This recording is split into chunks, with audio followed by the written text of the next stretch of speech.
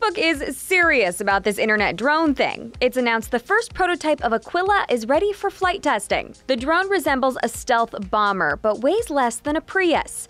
Its carbon fiber frame has the wingspan of a 737 and is completely coated in solar panels to supply its flight power. Facebook designed Aquila to loiter above remote areas for 90 days at a time, supplying broadband speeds from as high as 90,000 feet, anywhere in the world.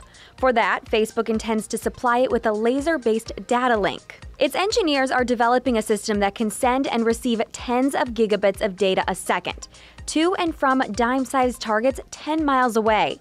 They say that's 10 times more advanced than the previous state-of-the-art. But before it gets to lasering the internet around, Facebook will have to deal with internet laser drone regulation, or the near-complete lack of any such regulation so far. The FCC doesn't really have anything on airborne broadband lasers yet, because with the exception of some military and science applications, nobody has started using them. On top of that, commercial drones in the US are in a holding pattern until the FAA decides how to control them.